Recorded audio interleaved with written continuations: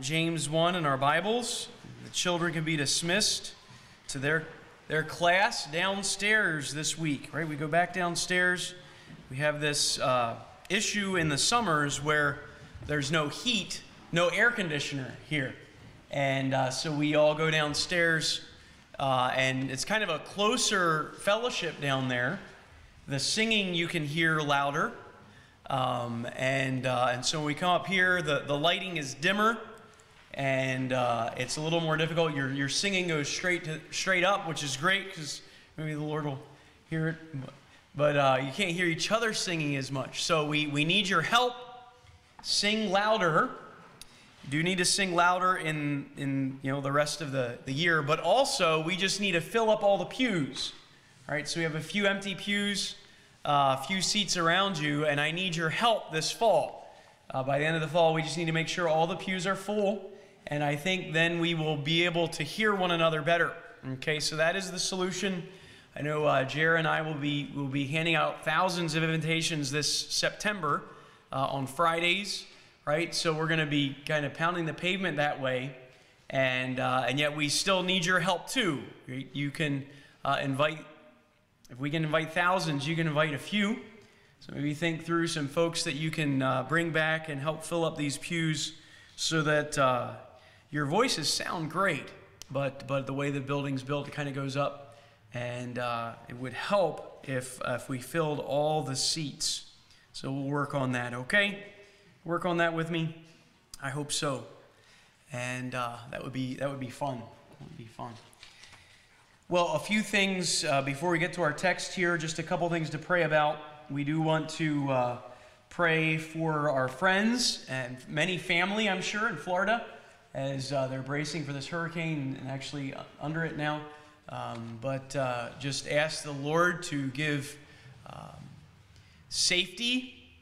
Think of the first responders, as Jack mentioned, reporters, right? As you see their hair being blown off and you're maybe you should not be reporting there.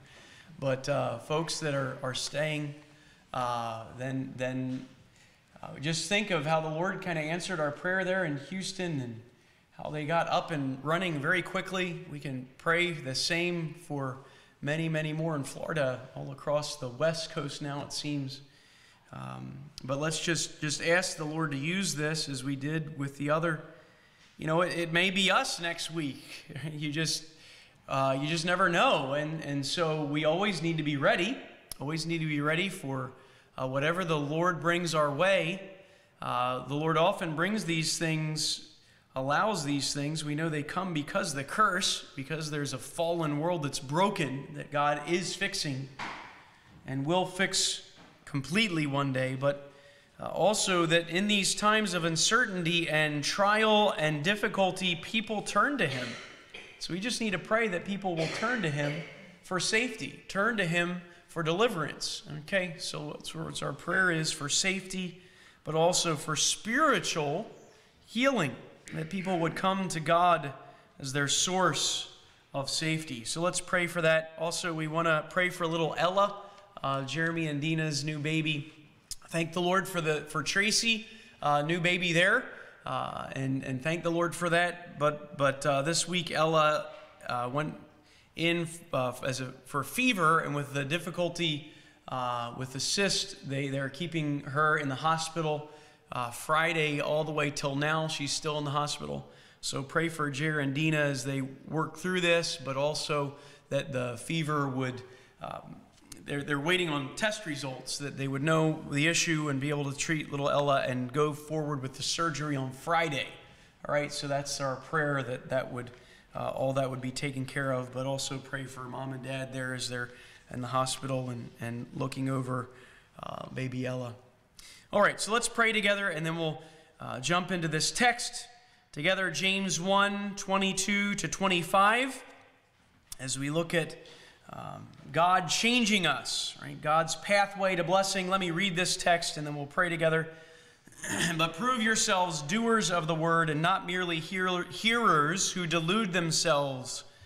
For if anyone is a hearer of the word and not a doer, he is like a man who looks at his natural face in a mirror.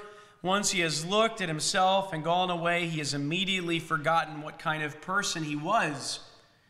but one who looks intently at the perfect law, the law of liberty, and abides by it, not having become a forgetful hearer, but an effectual doer, this man will be blessed in what he does. Let's pray. Lord, we come again to you in this service. This is your service. This is where we're focusing on you. We want to show you the worth and the honor that you are due.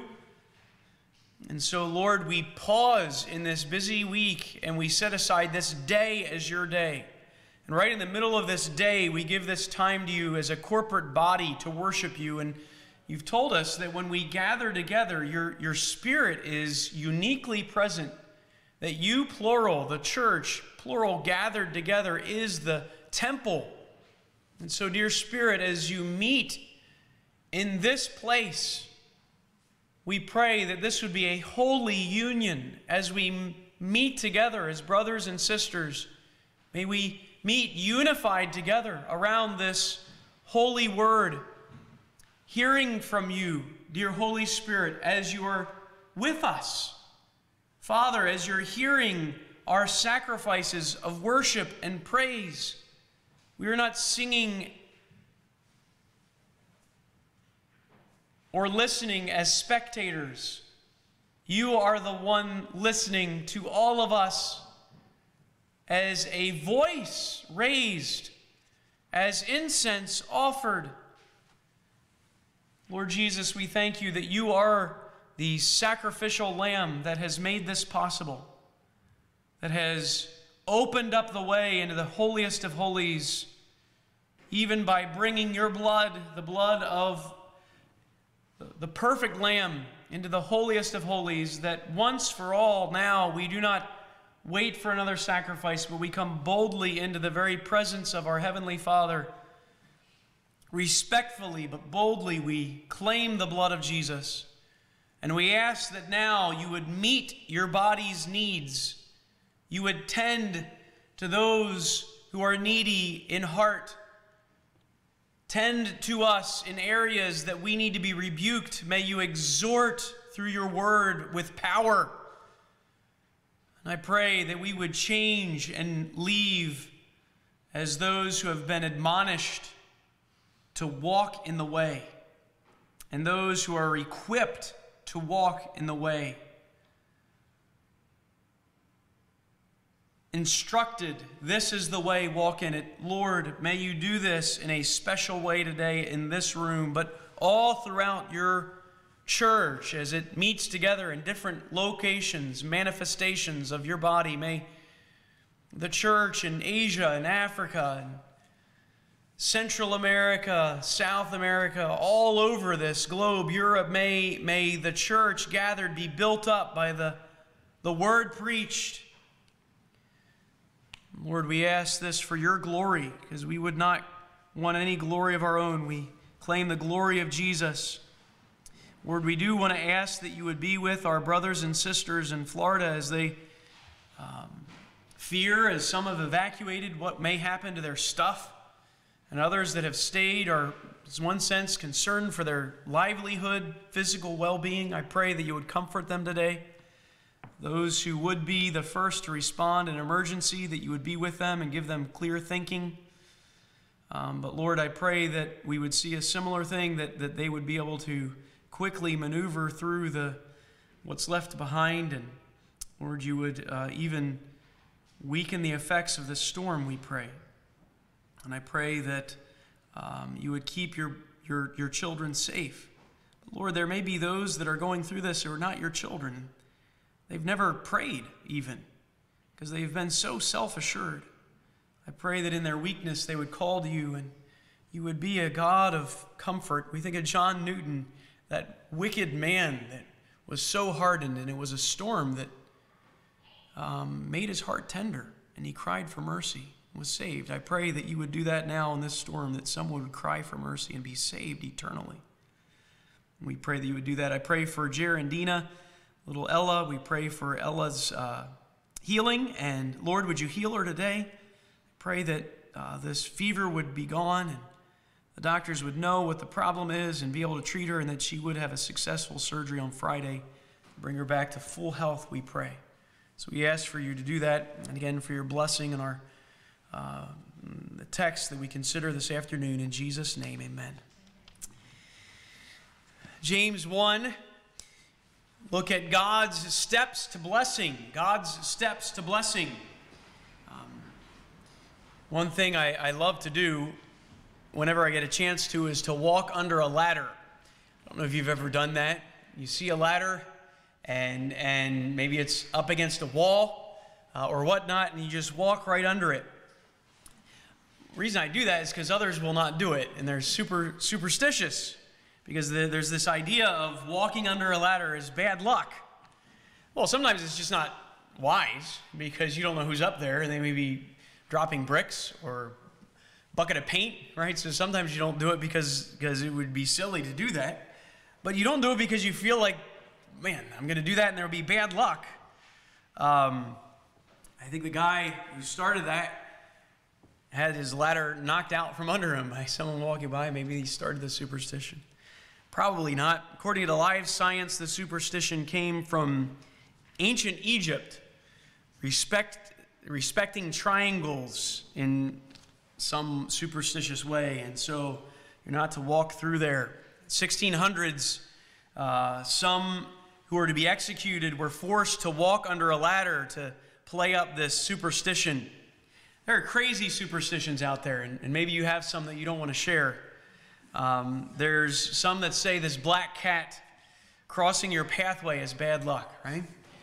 So I feel sorry for those who own black cats. Actually, this same website said that they were revered in ancient Egypt, thought to be good luck. So our poor feline friends have had their right respectability turned upside down, and now they become a bad omen. The idea of evil and witchcraft in these they're just cats. They're just cats. It's just a ladder. And perhaps you have superstitions that kind of ingrained you, and you kind of have a hard time getting over them. It's not that simple. The way to blessing or cursing, being a cat or a ladder. But our text does give us today the way to be blessed. The way to be blessed. And it says nothing about these, but look at the last phrase of our text.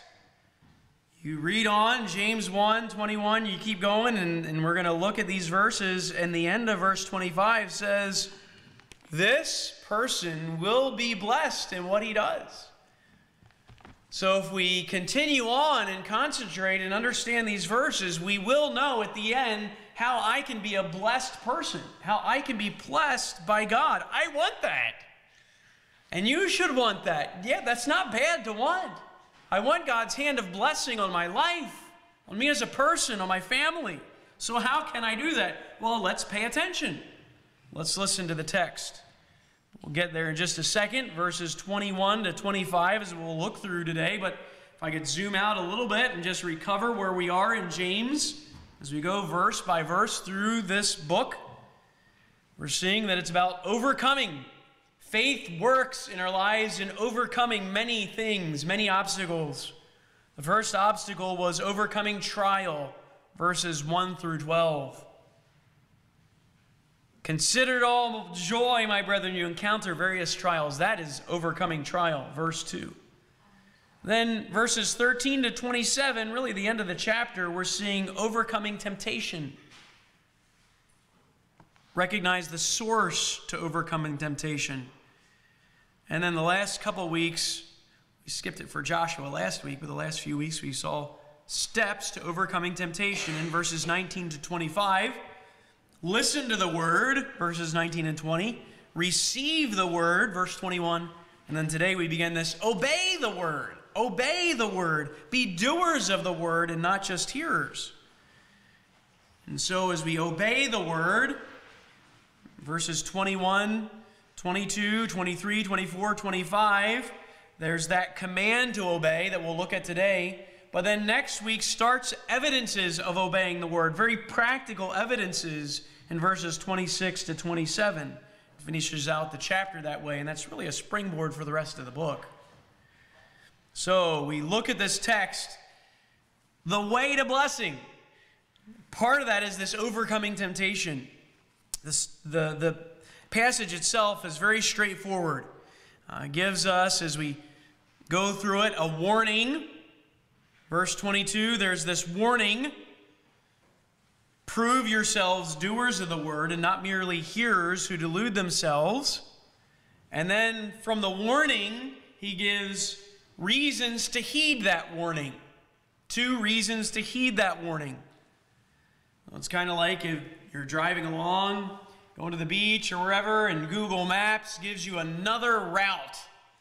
And it tells you, Tim, you continue to go that way, the road's out, you'll fall in a cliff and you'll die. Change to this route and you'll have clear sailing. It'll actually be a shortcut and you'll get there quicker. You're going to dismiss that, or you're going to accept the new route? Accept the new route, right? And so what the text gives us is this command in verse 22. And he gives us 2 reasons to heed or listen to that command. One is negative. You go that way, and this is going to happen to you, so don't go that way.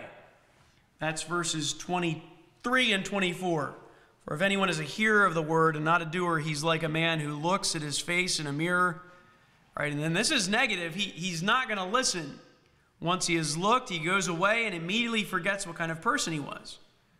Then the second warning is positive, right? Listen to this, heed this, for this is what happens if you do heed it. So it gives you a positive reason to obey.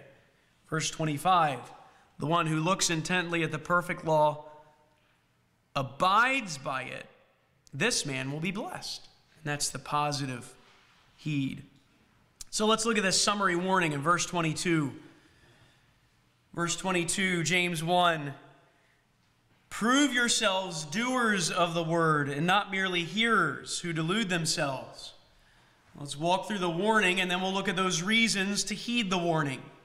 Verse 22, the warning.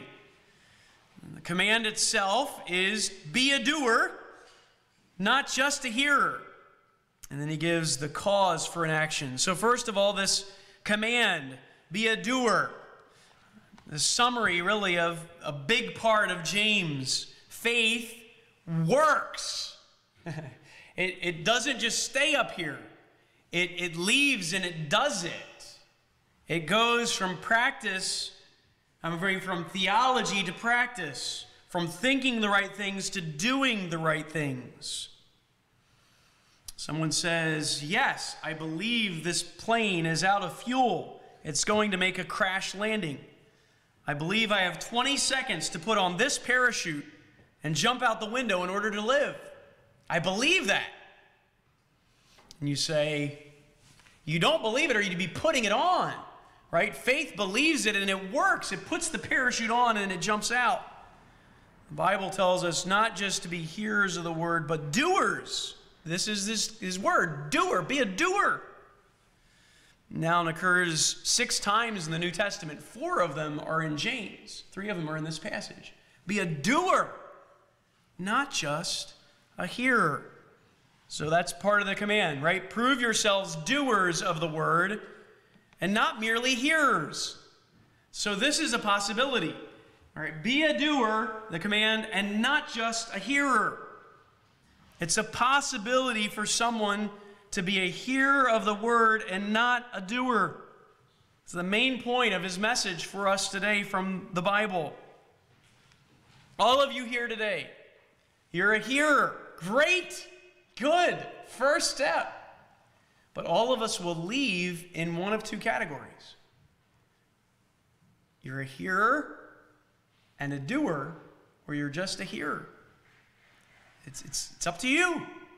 You're hearing the word, great, but it's possible to listen to sermons, it's possible to read your Bible, to even memorize your Bible and never benefit if you leave without becoming a doer of the word. One of my favorite authors writing on this book is Dr. Hebert, James Hebert.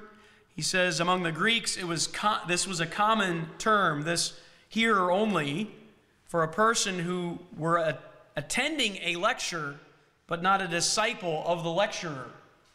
Right? So they're listening to what's being said, but they're not a follower of the person who's teaching. It's possible for you to be listening to what Jesus says in his word, but not be a disciple, not be a follower, not be obeying. You're seeing it, but you're not hearing. This is scary. There are people who teach the Bible, know the Bible, but are not doing the Bible. The 1700s, this was fascinating because the Great Awakening was sweeping all over America. Like 80% of the people in America heard George Whitefield preach. Many of them became born-again believers, changed the country. Well, this time, you have people becoming saved, born again, having spiritual life, and then you have places like Yale. I don't know if you realize this, but Yale, Harvard, Princeton were actually started to teach pastors how to be pastors, Christian pastors. So here's Yale, supposed to be teaching Christian pastors, but by that point, 1740s, a lot of these professors didn't even know God. They had no relationship with God. It all was academic. They're just studying the Bible to study, spouting forth even sometimes correct theology with no heart. Great Awakening comes. The student body hears Jonathan Edwards, George Whitefield, the need for spiritual birth. A lot of them are born again. And so you have professors who are unbelievers teaching students who are born again believers. Not a good mix. One of them is David Brainerd, spiritually alive student listening to dead teaching. And they got so contentious that they had to make a rule that if you are speaking against a professor saying that they are not born again, you will be expelled after the second offense. And Brainerd says, my teacher has no more grace than a chair. He has no more spiritual life than a chair does. He's expelled. He's expelled. And they don't re-enter him because it just doesn't mix. Went and actually became a missionary to Native Americans and had fruit among Rhode Island.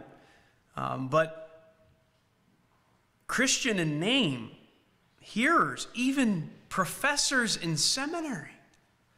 From that, they started Princeton because they're fed up with what was happening even in that situation. And then the same thing happens everywhere. It's good to be a hearer. Hearing's first, but that hearing must sink into the soul, a transformed life that is spiritually alive, that is changing, progressively sanctifying more and more like Jesus, or you're just a hearer. Are you a hearer today and not a doer? One of the causes of that, he continues on, might be this. What's the cause of inaction? You're deluding yourself. Perhaps you're a hearer and not a doer because you're deceiving yourself. The word delude is to deceive by false reasoning. It's the idea of calculating incorrectly. I mean, that person comes to the quiz and they come to their professor and they say, I know this is the right answer, but they're dead wrong. They made their calculations wrong. Well, you can be standing in there saying, I know I'm in the right. I know I'm in the, but you are dead wrong because you're deceiving yourself. It's possible this morning that you're actually delusional. You're self-deceived about your spiritual state. You say, I'm okay, I'm listening. I'm hearing, I'm listening to sermons, I'm memorizing scripture, but you're not letting it change you. There's no volition involved. You're still stuck in sin. Then you're souring. As one person put it, our churches are filled with spiritual sponges who soak up the information, sit, sour, and eventually stink. Problem with that is when there's a bunch of stinky Christians, it gives Christ a bad name. We need to be changing day by day into the image of Jesus. It's like a person who loves fishing. Love fishing so much that they ignore that their little boat has a hole in it. A rowboat, they go out there, they're casting their net, maybe they're fishing, fly fishing. They see the water trickling through a hole, but they're just enjoying that, you know? And then they see there's a puddle, not just a trickle. But they just ignore it. They're just enjoying it. But just, I could do half an hour more. Water continues to rise, starts filling their shoes. And they're just deceiving themselves. Just one more cast. Still fishing. And then it sinks. It sinks. They've deceived themselves. It's possible that you deceive yourselves till you sink. You sink. You read this of the heroes of the past. Old Testament, David, Solomon, Samson destroy their lives by immorality. Solomon, who wrote so much about marital purity and was the worst example. You can't take fire without getting burnt. Don't let your heart lie to you. I just want to read this verse here. It's a very important verse. Some people say, well, my heart just kind of feels okay about this. Listen to this verse, what Jeremiah, what God actually tells us about our heart. The heart is more deceitful than all else. Be careful about listening to your heart. If you think you're okay because your heart says you're okay, you may just be deceived. The heart is more deceitful than all else and desperately sick, incurably sick. Who can understand it? The Lord can. He searches our heart and our mind, and we say, Lord, test my heart, test my mind, show me if there be any wicked way in me. This inner thinking of the heart is able to justify all types of sin. It's able to deceive your own heart. And so we need a heart transplant, but we need that heart to continue to be growing in the Word, listening, watching, changing. Let me just give one more quick application about this, and we'll move on to his second point here. But as brothers and sisters, let's be open with one another. This is the benefit of a church, a local church of brothers and sisters, because we see one another fishing. And you may see, Tim, look, your boat, it's filling up with water. And I'm just fishing. I'm just enjoying fishing and fishing. Tim, it's getting deeper. It's getting, and you start bailing water for me, and you say, look, there's the hole. And you're not whispering, look at Tim's boat. Look what he's stuck in. Look, I bet he'll sink. That's not what you're doing as brothers and sisters. Right? Or the boat sinks and you're laughing. You're not laughing. You're grieved. Let's help. Right? And so we come alongside, and it's not to, we help. We say, let's get the water out. Tim, come on, let's look at what's happening in your life. And we help one another. We help our brothers and sisters. But also we need to be approachable when someone brings something to our attention. And they may be wrong. Tim, I saw that in your life, and I'm just wondering, and I just say, no, my boat's fine. Okay, but at least we should be engaged in like that. And if you see something in my life, you should be able to approach me about it graciously, considering ourselves lest we're also tempted. That's the warning. Be doers and not hearers only who delude themselves. Then he gives us two reasons to heed that warning. Take a moment now to look at the first reason. We're saying the first reason is negative, and by that I mean it's telling us what not to do. That's verse 23. And then verses 24 and 25 tell us positively what we should do, the positive reason. So, heed the warning. Why? Well, this is what happens if you don't heed the warning. Verse 23. For if anyone is a hearer of the word and not a doer, he is like a man who looks at his natural face in a mirror. Once he has looked at himself and gone away, he has immediately forgotten what kind of person he was. So here's this really interesting natural illustration of what may happen to you if you don't heed his word. 3 verbs here in this. 3 verbs we look at. He looks. Okay, and this looking is not a casual glance. So it's actually talking about coming to grips with and looking carefully. But then The issue is after that. They walk away from the mirror. They don't do business there. They don't remain there until the issue is taken care of. Right? The second verb is what? They've gone away. They've walked away. And what happens when they walk away? They immediately forget. They immediately, the word is giving us this interesting picture. Someone looking in a mirror, right? And in that day, it would have been polished brass, right? So it's not the clearest image. So you kind of have to look a little closely to see the problems there. And of course, you all look in the mirror and there's no problems at all. But I look at the mirror and say, wow, I got to take care of this. But walk away and boom, it's out of my mind. He's saying this is what happens.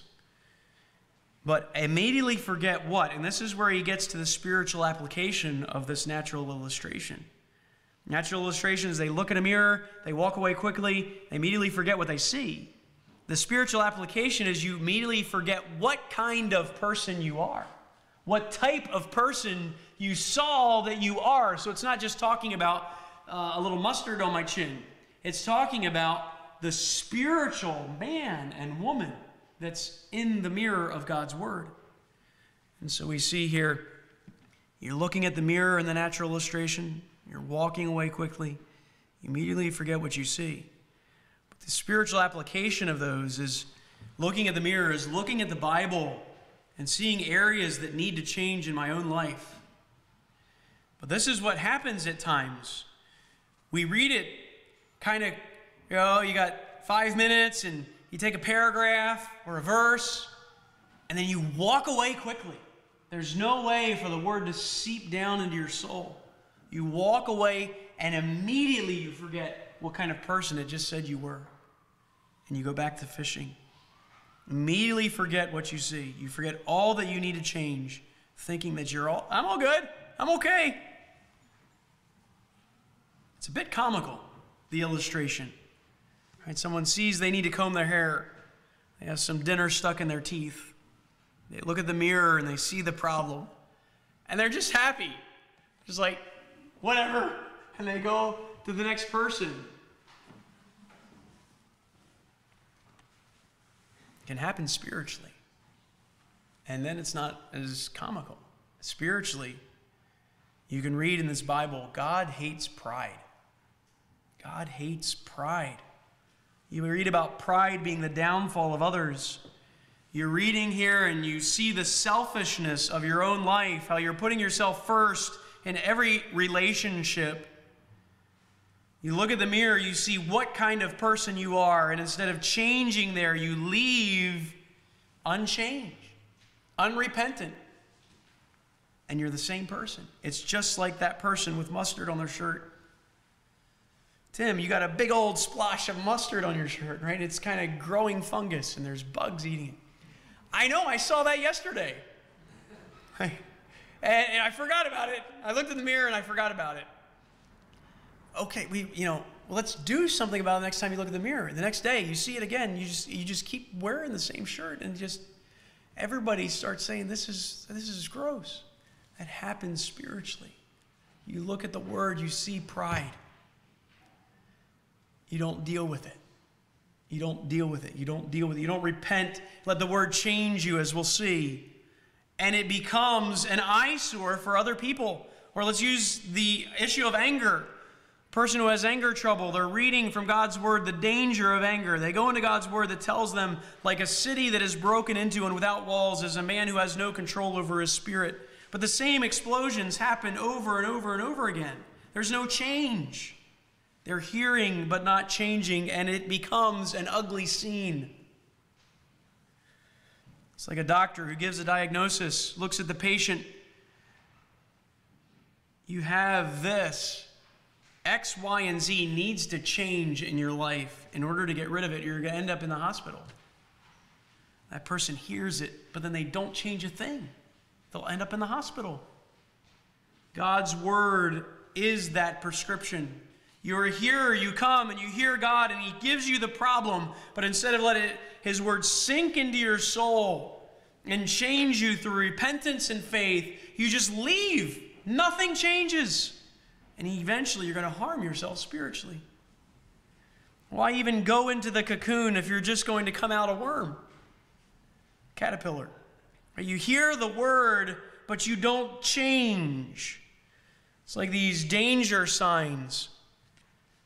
You're seeing the signs. You're seeing the word. You're seeing the words, but there's no change. You're not slowing down. It goes to destruction. If there's no change of repentance, then there's no spiritual fruit worked in your life, as we'll see. It's like an out of control driver seeing the danger sign but not heeding them. Richard was arrested for DWI. He was arrested a second time for DWI and no change. In May, we found him on the news because driving under the influence, he plowed into a crowd of folks in Times Square, injuring 22 and killing 1. Right, he may have heard you got to change, but no change. No change. You're hearing the word now. Great! If God is working in your heart about something, we need to change. I'm going to be another sign on your pathway. Slow down. In that area, just slow down. Well, how do you do that? How do you do that? Well, he gives the positive reason that tells us how we can slow down and change. How am I to be a person who's changing, growing in sanctification as we're considering? Well, this is the person who's truly blessed. Look at the positive reason now. Again, the result of heeding is blessing. This person will be blessed in what he does. And so this is really the kernel of this sentence. The main idea of this sentence is, but the one who looks, he says a lot about that, this man will be blessed in what he does. That's the idea of the verse. I want to be fortunate. I want to be that person that God blesses. Well, this is how that happens. 2 steps. 2 steps. Look at the steps of blessing. They're twofold here. The first step is looking intently. Looking intently. When he says, if you are to be a person blessed in what he does, changing what he does, you have to be looking intently. Like the New American Standard Translation here that picks up on that increased, I think an increased from the first, where you're just looking, and you may be looking okay, but you pass along quickly. Now you're looking intently. It's used in 2 resurrection passages where those who were looking for the body of Jesus went and stooped and looked down inside the tomb. You're stooping to look carefully. Well, that's what we do with the text, right? We're stooping and looking very carefully at the mirror. It's not that you're looking at the mirror and seeing, okay, and then you, boom, and you forget. You're just kind of staring carefully, and then it goes on and say you're abiding beside it. You're not putting it away. You're taking that mirror with you. You're forever in front of the mirror. The Word. So you're looking intently, and then he goes on and describes what this is that we're looking at. What? Looking intently at the perfect law, the law of liberty. He's saying you're looking at the law. That is the same idea of verse 21, where he talks about it as being the Word implanted, which saves our soul. So it's this Bible that's sown on our hearts, and it saves us. That's justification. But as it saves us, as we were just singing, as we continue to gaze on it, we're sanctified. But you're continuing alongside it. You're continuing to look at the mirror of God's law. What is it that is His law? And this is important. Look at these 2 describing words about the law. It's the law that is what? Intently at the what kind of law? Perfect law. Yeah, this law is perfect. This word, God's word, is perfect. There is no moral blemish in it. There is no error in it. But I think the idea is even more than that. The law of the Lord is perfect, restoring the soul, but the idea is complete. As we think of the word that is in Jesus, it is all that is needed. It's not that I'm waiting for more. This word is finished. I have it here as all the words of God that I need for life and godliness. The words of God are complete. The story is all told. God, who spoke in many different ways in the past, has now spoken in his Son, Jesus. And the Bible says in Hebrews there, that is the word we must pay much closer attention to now that he's spoken to us in his Son. This is the word of his Son, the complete revelation of God the Father to humanity, the completed story. It's perfect. The way God deals with humanity has been written completely in the coming of his Son, recounting the glory of God in Jesus himself. We need no additions, no addendums, no substitutes. All that pertains to your life, you could find instruction there to equip you for it. How else does he describe the law here? It's the word that is what? The perfect law, and it's also the law of what? Liberty. It's the law of liberty. The idea is the law which gives liberty. The law which gives freedom. This is the word that gives you freedom. Gives you freedom. We'll think carefully of that phrase. These aren't just words that we glance at and forget. These are the words of God. As he's describing the word to you that changes you, he describes it to you as the law that's perfect, the law of freedom, of liberty. Think of a couple of ways that that's applied. It's freedom to live life God's way. There is in God's word, and walking closely with it, freedom of a joyful living. Not a pain-free life. It's not a sorrow-free life. But it's life as God intends you to walk. And it's a joyful walk. It's a contented walk. If you find God's way for you and you're living it, it is real enjoyments. It is lasting satisfaction that is able to be steady even in pain, even in a hurricane. It is true, lasting joy, no matter what I have, no matter who else I'm related to in this life. It's the illustration of a great yard. God has given us a beautiful, huge yard to play in. Grass, green, all these toys, as it were, to enjoy. But around this yard is a fence. And that fence is surrounded by a 6-lane highway. And God's word is, in one sense, fencing us into the law of liberty. Anything in that area, he gives you to enjoy. Enjoy yourself in God's good gifts. Rejoice in what he has given your hands to do in this life. But at times we're tempted to look at, well, what about the fence? What's on the other side of the fence? Why does God say I can't do that? Why can't I live that way? And he knows. He's our Heavenly Father. He knows what's best. He knows what's on the other side of the fence. I've had 2 dogs. I've owned 2 dogs. One is Sheba and one's Ginger. They're both lavish. And there was a big difference between the two.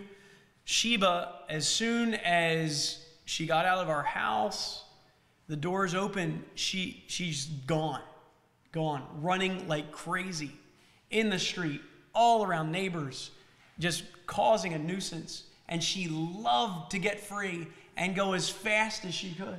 And she would just taunt us. She'd run as fast as she could, as close as she could, without us getting it, and just tear off for another 10 minutes. But we knew it was dangerous. And the only way we could coax Sheba was with candy. And so we would take candy wrappers and rub them as loud as we can. Candy, it's peppermint, Sheba. And she would finally get close enough to where you could grab her collar. Ginger is completely different.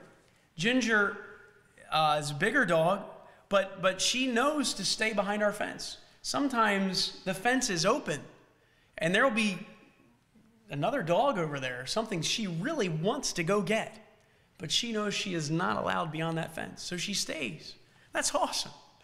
That is a good illustration of what we should be. There's a lot to do in this yard.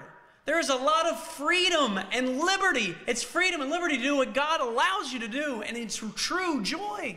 Find it. Pursue with all your heart in this life. But remember, there's a reason that he puts that gate there. It's freedom here. It's bondage there. It's bondage and deadly and destructive there. 40 mile per hour Cars and dogs do not mix. And God knows that in our lives.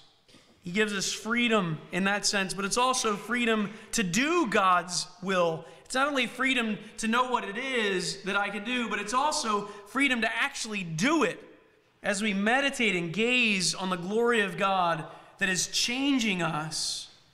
It actually makes us, it allows us to do His law, His word. It makes me become a doer and not just a hearer.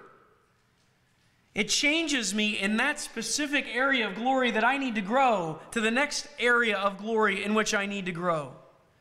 It's not immediate, but it's amazing how it does it. As I look at God's law, I see the areas in which He wants me to grow. And as I abide in it, I remain in it, it actually becomes that which changes me from the inside out. I realize I'm lacking self-control. Read and hear that. But I read of God's patience with me.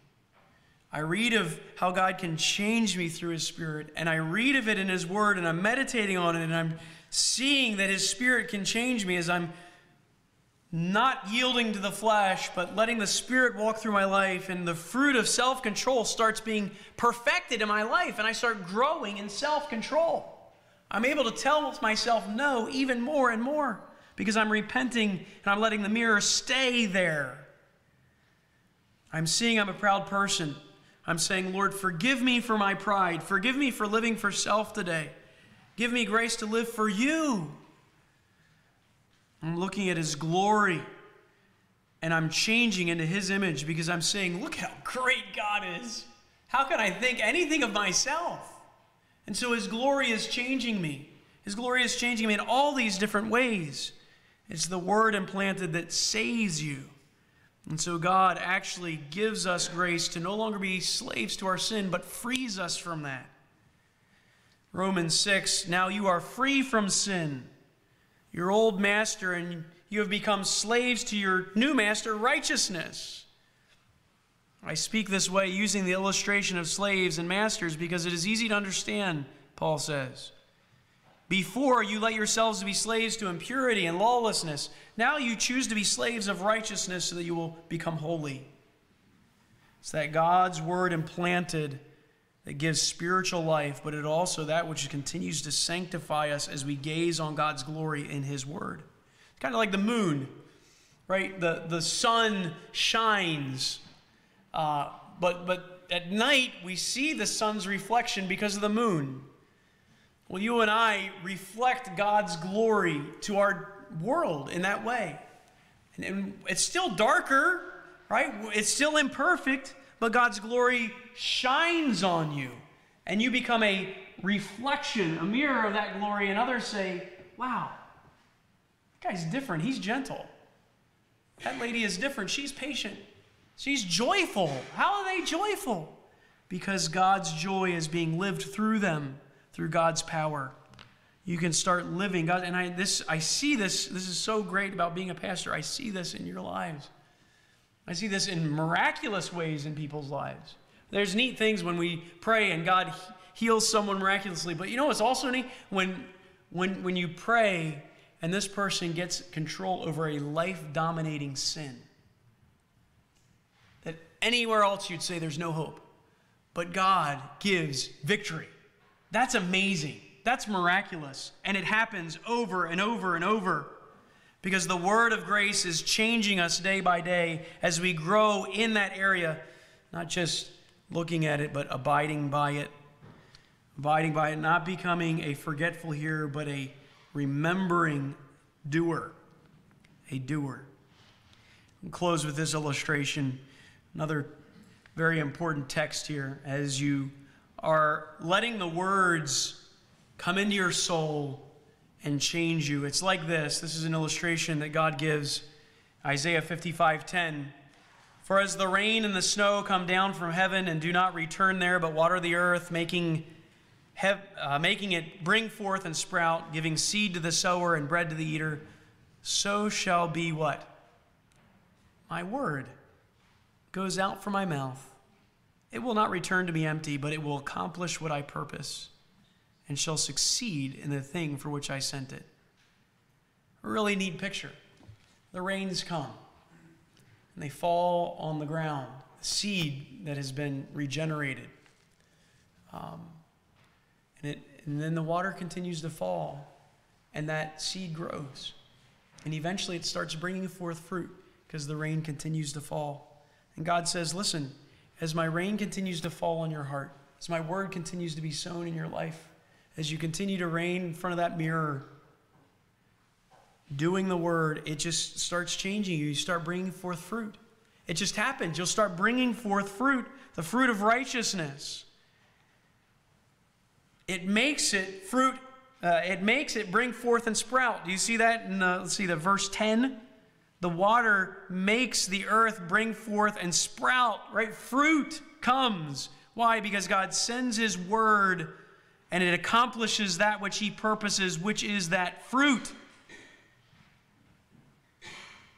The fruit of the Spirit is love, joy, peace, patience, kindness, goodness, faithfulness, gentleness, self-control.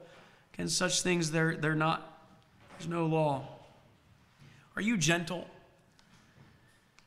Right, as you bend down and you look at God's glory and you see an aspect of fruit in your life, joy.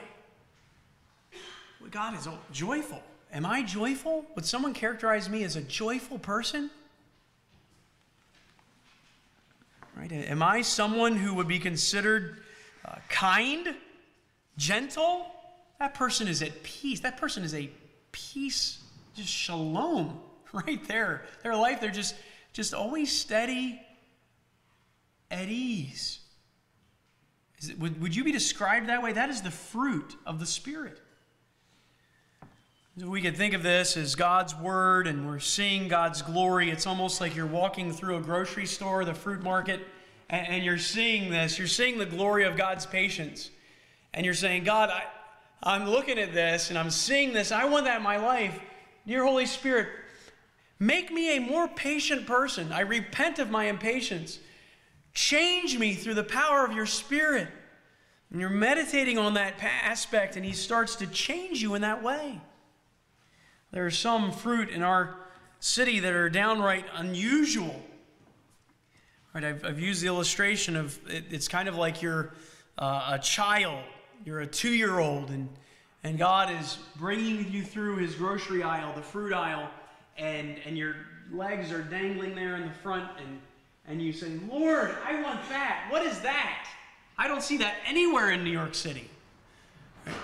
Right? That's gentleness. Right? You never see that at work. Well, it's because there aren't many Christians around you. My Spirit is not manifesting itself in gentleness around you, but that doesn't mean you never have that. There's a neat thing about being in Queens. You see crazy vegetables from all over the world and fruit. What was that one, Diane, that you had in your backyard? It begins with an M. Debbie. I'm sorry, Debbie. What was it? Yeah, that one. It looks like something from Dr. Seuss, right? This is really interesting. I've never seen this before. I want that in my garden. Well, that's what we do is we see God's glory and we're seeing different fruit. You may not see it anywhere else, but it should be in your life.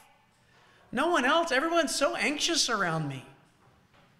But I can be someone who is manifesting peace in trial, in trouble, because his fruit is being lived in and through me. So let me encourage you again. Be doers of the word and not hearers only. Remain long by that word and take it with you to obey. We're out of time here, so I'm just going to be done. But let me encourage you. This is why we give these out. These are our kind of quiet time. Right? I think in the new year we'll be going through the booklet that we wrote to accompany this. But you can grab these booklets. This helps you with this. There's all these different reading programs, Bible reading programs in the back. But it's designed to help you think carefully about this. What I found in my own life is if I just read the Bible, I end up not letting it change me. I need to internalize these truths. And so what we do here is number one, you pray. Ask the Lord to open your heart. Number two, you read carefully. And then there's the date, what you read. And then you record. This is God's way of making you not walk away and immediately forgetting what you read. You have to record it. And there's 3 questions here that help you start to apply. Number 1, what does the text say? And so you kind of write a little summary of that chapter that you read. Number 2, what does the passage say about God? Again, we're looking upward to be changed into God's image, and we're seeing areas of His glory that I need to change in. And then number 3, what does the passage say about how should I live today? And that becomes your liberty. That becomes your freedom. God has given me all the freedom to accomplish this today, and all the power of His Holy Spirit to do it in my life. Lord, this is my to-do list, my most important to-do list. Give me grace by your Spirit to live this out today with joy. And it becomes really a thriving worship experience daily. I would encourage you to do that. Please, take these. We have a lot of them downstairs, and we'll order more if we need to. If you don't have something you're already doing to record, think carefully about this, doing the word and not hearers only. And as you do that, God will change you. God will change you. With heads bowed and eyes closed, let's all do business with the Lord. And I mean change, right? We're here. Lord, what area do I need to change? Maybe He's given you a stop sign in this time. And I just dealt with a few things. I could have spent 20 minutes talking about different stop signs, but I mainly thought the idea of a stop sign, right? What stop sign has God flagged in your heart where you say, I need to change this? Lord, give me grace to meditate on your word this week, to be changed in this area of my life. I've just been sinfully anxious, right? It's good to be concerned about certain good things, but I've been sinfully anxious about this area, and I know that's not what you want for me. I need to be at peace about this. Give me grace to throw my anxiety upon you and be a person of peace. May your fruit of peace. So let's all respond to God in this time. In a moment, Pastor Andrew will close us in prayer. But if you would like to pray with someone, you don't know that you have eternal life, forgiveness of sins through Jesus, I'll be standing at the back lobby and love to pray with you. But let's all pray internally. In a moment, Pastor Andrew will close in prayer. Let's pray.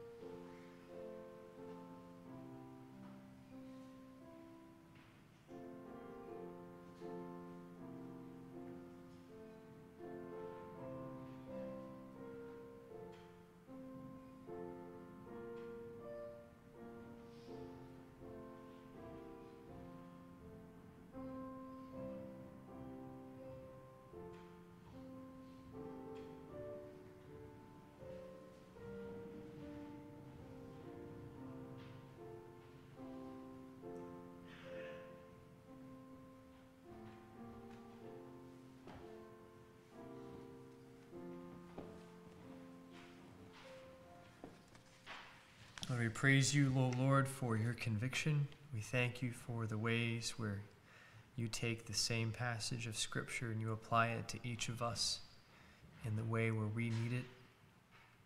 Thank you for the times that you convict us, not just in a public setting like this, but even individually in our Bible reading times.